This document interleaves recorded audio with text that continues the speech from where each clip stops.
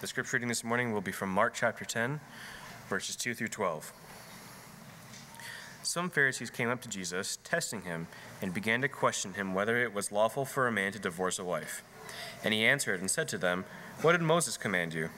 They said, "Moses permitted a man to write a certificate of divorce and send her away."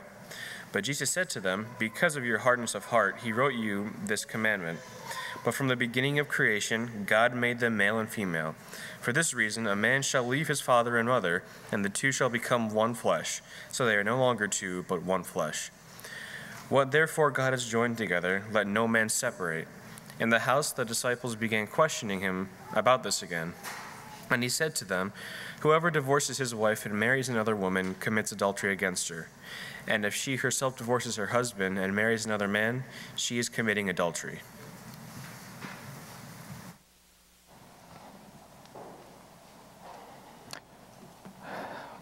May God bless the reading of His Word. Amen. Good morning. Glad to see each of you here this morning.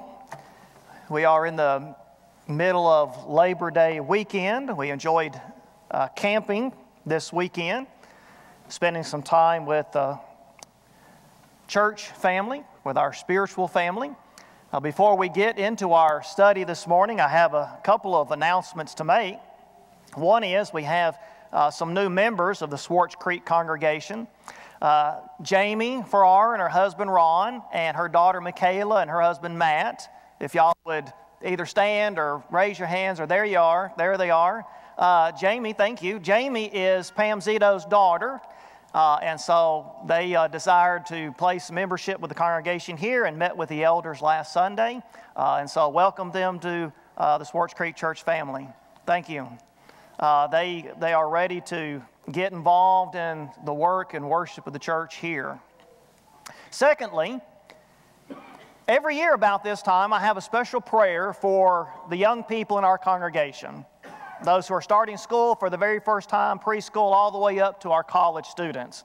Today we're going to do that, but I want us to do it after our worship this morning, and Mark will come and lead a prayer at that time, but I want to have all of our young people to line up here in front of you so that you can see how many young people we have. Now, obviously some of them are gone because of the holiday, but we hear the young people in our audience, but we might not see all of them.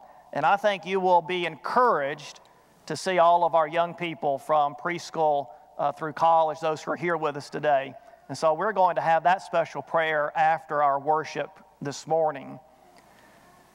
The Centers for Disease Control and Prevention tell us that in the United States, and these numbers are from 2019, that for every 1,000 people in the United States, we have 6 marriages. They also say that for every 1,000 people in the United States, we have almost 3 divorces. And what that means is, statistically speaking, for every 2 marriages, we're going to have one of them end in divorce. And I think a big part of the problems that we experience in our country today is because of the breakdown in marriages. I think the reason why we have so many problems in school, the reason why we have so many problems in society, the reason why we have so many problems with rioting and looting and that kind of thing is a breakdown in marriage. And one result of that, one negative result of that breakdown in marriage is that the next generation has decided that they would rather just live together instead of being married. And one of the sad things about that is, and these statistics come from the Barna Research Group, and Barna is a faith-based research organization, and they ask young people about living together, sleeping together without being married, and you can see there that 65% of Americans say that that's a good idea. And perhaps even worse than that, 41% of people who claim to be Christians say it's a good idea. Now there's a big gap in the age of those who say it's a good idea and those who do not. 72% of those millennials say it's a good idea to live together before marriage. And the group that the elders, the Barna Research considers elders, and those are people that are 65 and above, only 1/3 of those say it's a good idea. Now, you know that people who do this say, first of all, the reason why they do it is because they want to see if they're compatible. We want to see if we're compatible. Now, there's nothing that says commitment like meeting together in front of friends and family and making an oath before the God of heaven that I'm going to give myself, my body, and my heart to you for the rest of my life. There's no way that you can see if you're compatible unless you make that kind of commitment. Everything else is fluff. Some of these young people say we want to live together to save money on rent. You know what the bottom line is? And this isn't true just with Hollywood. This is true across the board, that our society is worshiping sex as opposed to God. When somebody says, I will live with somebody and I will engage in this behavior that God says is sinful, then what that fundamentally means is I like sex more than I do God. And I'm going to engage in this behavior even though my God tells me it's wrong. The first Sunday of every month this year, we're talking about God's guide to a well-lived life, walking with Jesus through the Gospel of Mark. You heard Kenny read this morning from Mark chapter 10, where Jesus tells us that if we want to have the well-lived life, we've got to take marriage seriously. Now, next year, the first Sunday of every month, I'm going to have a dozen sermons on the art of loving. How can we strengthen our marriage? Well, fundamentally, we have to learn how to love. So next year, 2022, we're going to take Paul's definition of love from 1 Corinthians chapter 13, and we're going to have 12 sermons on the art of loving. When I bought my computer earlier this year, I got a 6-month free subscription to Apple News. And so every day, every other day or so, I'm scanning through the headlines, and I come across this article from a fashion magazine out of Great Britain. It's called Red. And of course, the title of the article is what caught my eye, Bigger Love. And the author of the article is talking about how it's becoming more and more prevalent to practice non-monogamous relationships. In other words, open relationships. Having more than one lover is what the article was about. The author of the article says that 5% of relationships in Great Britain are open relationships. What I found striking was this survey, and it's 5 years old, comes from 2016. But 29% of adults in the United States under the age of 30, notice the difference in the age, 29% believe that it's morally acceptable to have more than one lover. Only 6% of those who are 65 and over believe that that's morally acceptable. So we're seeing a tremendous shift in the way Americans look at this intimate aspect of our human relationships. And we're moving farther and farther away from the pattern that God has laid out for us for the home. God created the sexual relationship in the beginning. God created Adam, and he could not recreate by himself. And God created Eve, and she could not recreate by herself. But God created Adam so that he could join together with Eve, and then they could recreate. And God created us as human beings so that we could recreate, because God wants heaven filled with human beings. He created us in His image so that we could live with Him in heaven throughout eternity. That was an act of love. But when God brought these two individuals together in the very first marriage ceremony that has ever been performed among human beings, God is the one who performed it. And He tells Adam and Eve when they come together, He says, you need to leave your father and mother, and you need to be stuck to linked to, glued to each other. Before, you're a separate flesh. But now in the marriage relationship, God in Genesis chapter 2 says that the sexual relationship symbolizes the unity of the one flesh that comes through marriage relationship. And so when God created Adam and Eve in the very beginning in the Garden of Eden, He set a precedent for human relationships for all people of all times, where God says that you are to give yourself exclusively to the other person. The word fornication refers to all kinds of sexual relationships that are not authorized by God. Among that large category of behaviors, adultery is that behavior where one of the individuals or both of them are married to somebody else. Homosexuality, of course, is where you engage in that relationship with somebody of the same gender. Bestiality, you engage in this relationship with an animal. All of those behaviors, when God gave Israel the law of Moses, were punishable by death. By stoning. God didn't allow Israel to decide how to put them to death. God commanded them to be stoned, and then generally speaking, their bodies were burned. Now, God does not require us to do that now under the New Testament age, but that ought to impress upon our minds just how serious God takes this marriage relationship. If we want to have the well-lived life that Jesus came to give us, we've got to take our marriages seriously.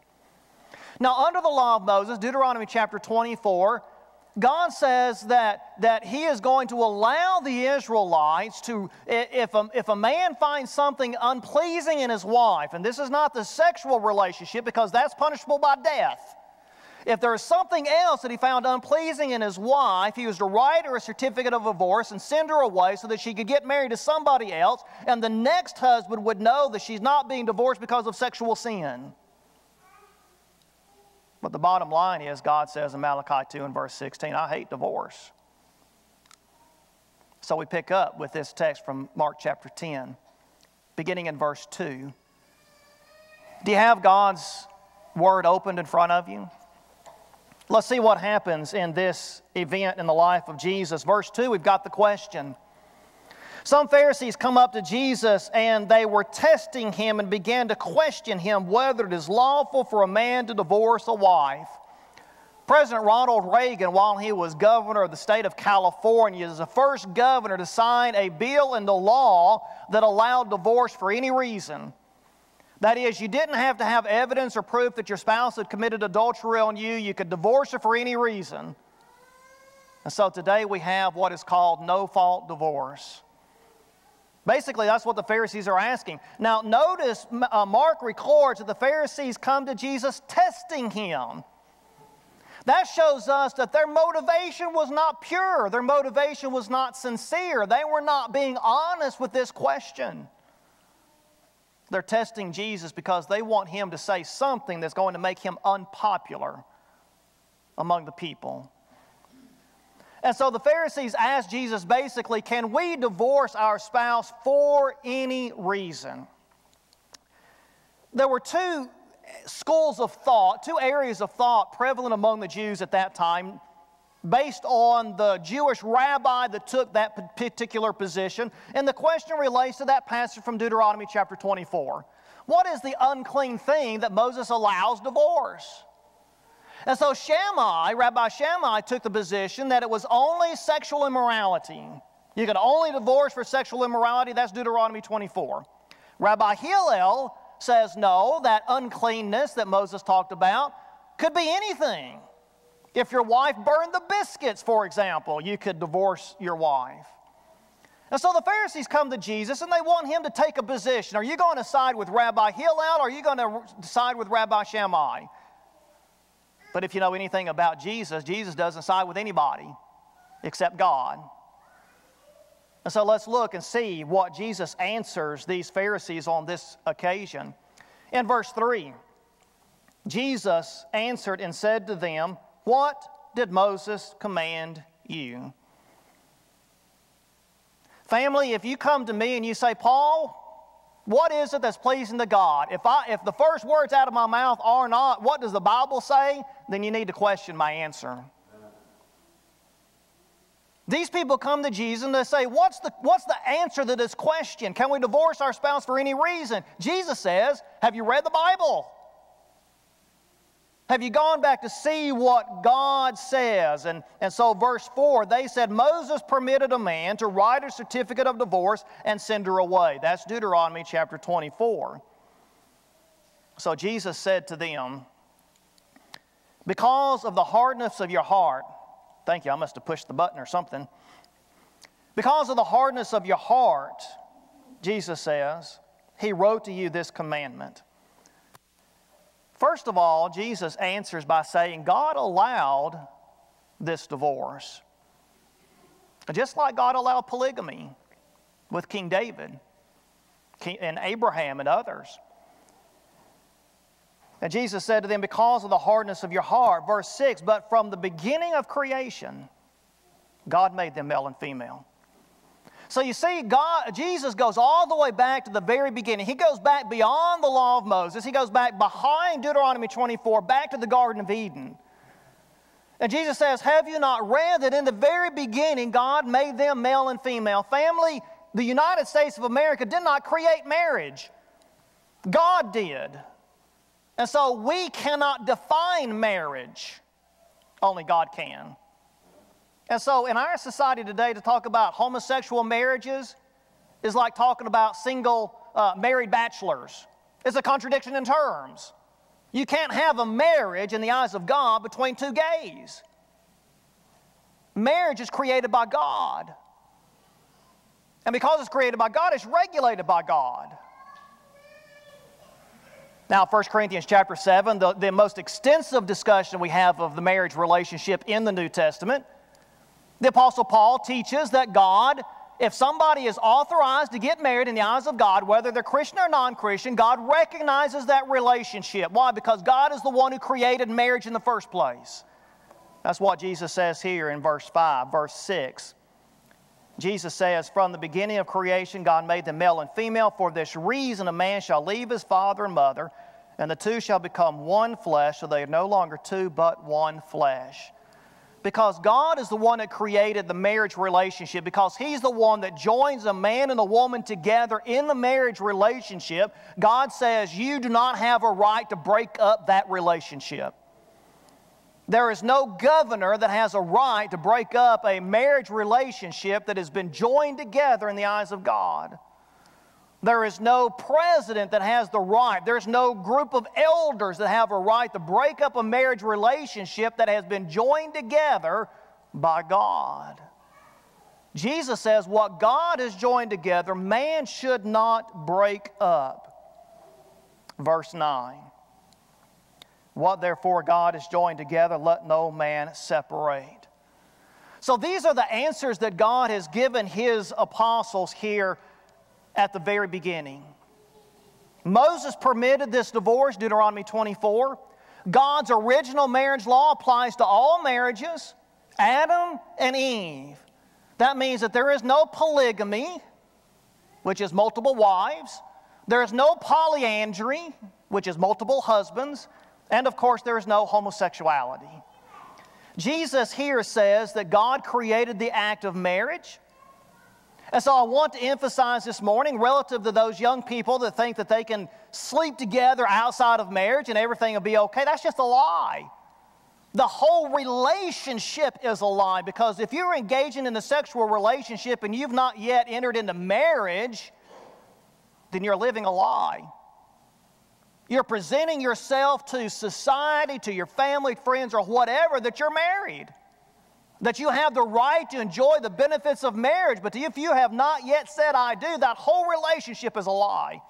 And for these young people who think, I can decide if I want to be married to this person by living together with them, the whole basis of that is false. It's a lie. Because they're presenting something that's just not true.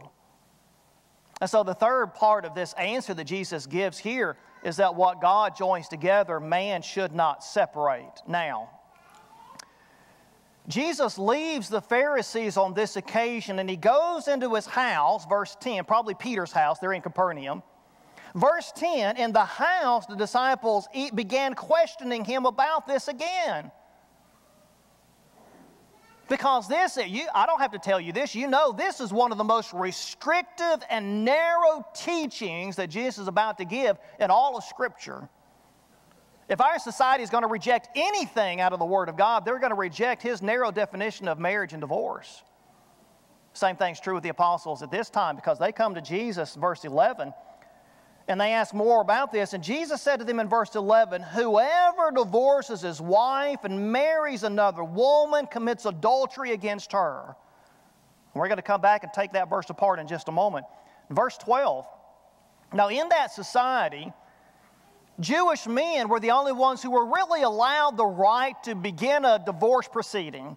Women just didn't have that right. But here in this verse, Jesus is going to say, yes, women are going to have that right. 1 Corinthians chapter 7, Paul's going to say, yes, we can have that right. So in verse 12, Jesus says, and if she herself, the woman, divorces her husband, if she initiates a divorce and marries another man, she is committing adultery. So let's go back and take that apart. Whosoever. It's pretty universal, isn't it? Jesus is talking about anybody. Christian, Jew, unbeliever, whatever.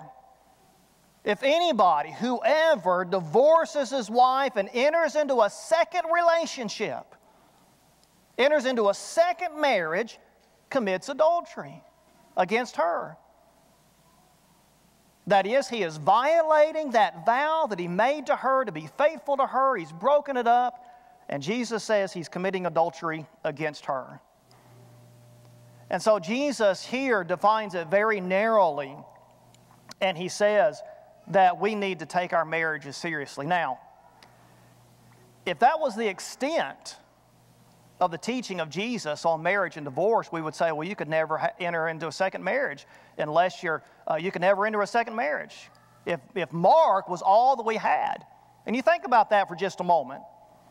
Very early on, Mark's writing his gospel, and his gospel is being spread among churches, and if the church received only Mark's gospel, then he might say, well, there's no way to enter into a second marriage. But there are two texts where Jesus tells us that there's one exception that he will allow to this law. Turn back to Matthew chapter 5. Matthew chapter 5, verses 31 and 32, out of the Sermon on the Mount, and read very simply what the teachings of Jesus are not hard to understand. They're not hard to understand. Look at what Jesus says in Matthew 5, verses 31 and 32, and then we'll jump over to Matthew chapter 19. Matthew 5 and verse 31, Jesus says, whoever sends his wife away, let him give her a certificate of divorce. That's what you've heard said. That was Deuteronomy chapter 24. But I say to you that everyone who divorces his wife, except for the reason of sexual immorality, makes her commit adultery. And whoever marries a divorced woman commits adultery. So in this general rule where Jesus says, do not break up your marriage, God has joined that marriage together, you do not break it up, Jesus says there's one exception to that. And that is if your spouse is guilty of sexual misbehavior against your marriage relationship.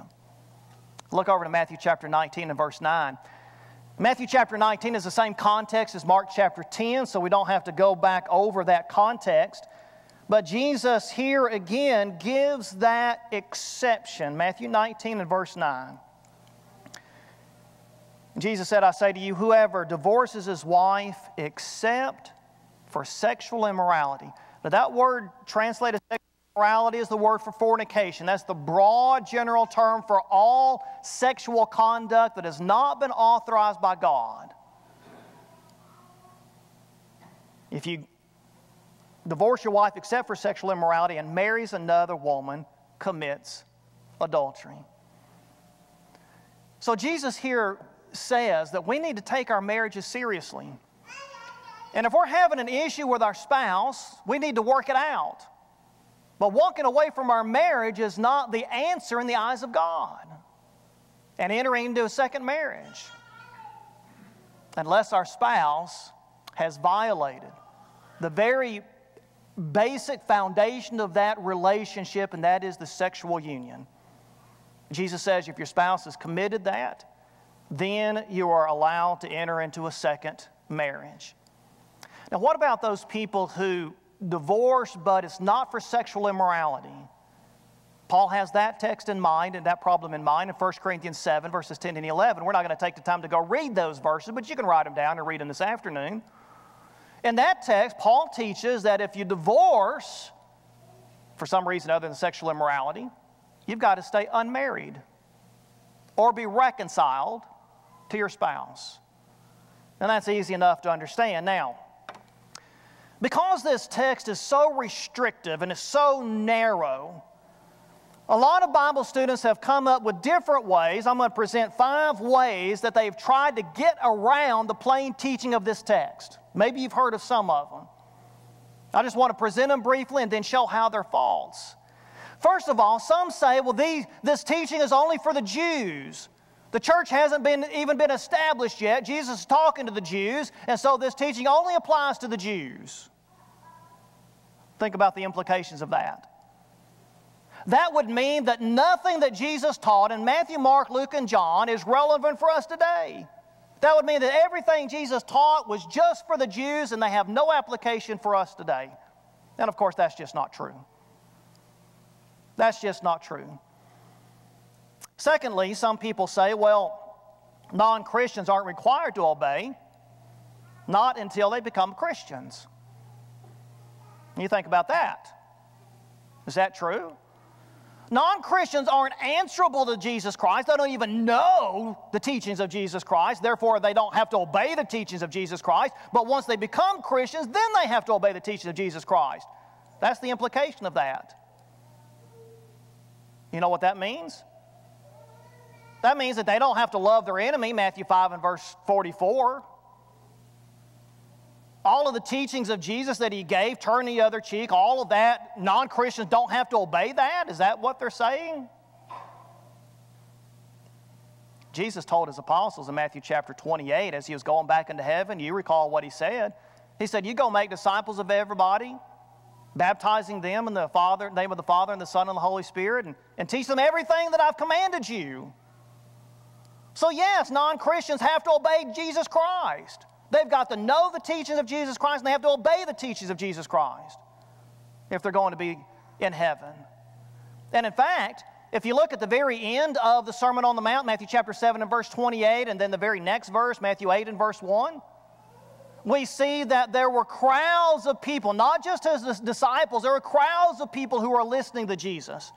And Jesus was teaching them that the kingdom of heaven is at hand, Matthew 4 and verse 17. And so what Jesus is doing is he's teaching the crowd of people, here's the ethics that are required in order to go to heaven. These are the ethics that are required of you if you want to be members of the kingdom of God. And so yes, the teachings of Jesus are binding on non-Christians today, just as they are on Christians. The third argument really emphasizes that marriage is a covenant. And if you break the covenant through adultery, that breaking of the covenant can be forgiven. And in fact, the person who is guilty and the person who is not guilty are free to remarry. That's that position. That looks at the adultery as just a one-time act. You do it one time, you get forgiven of it, and then you can go on. Well, if that were true, then what Jesus said here, this whole discussion here just has no point to it. I can tell a lie and be forgiven of that. I might commit a murder and I can be forgiven of that. But Jesus elevates sexual immorality here in these two texts to a level that murder and lying and all these other sins aren't at.